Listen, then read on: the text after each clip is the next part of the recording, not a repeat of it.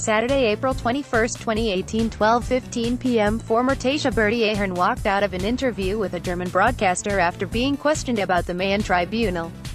Speaking on DW's conflict zone program, he also again refused to rule out a run for the presidency, saying, "That will be for another day. That will be for another day, a first on.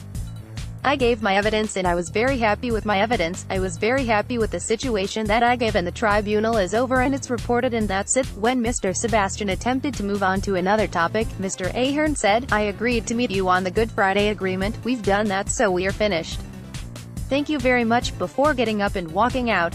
Mr. Ahern resigned as Taoiseach in 2008, saying he was leaving office early partly as a result of the ongoing tribunal probe into his affairs.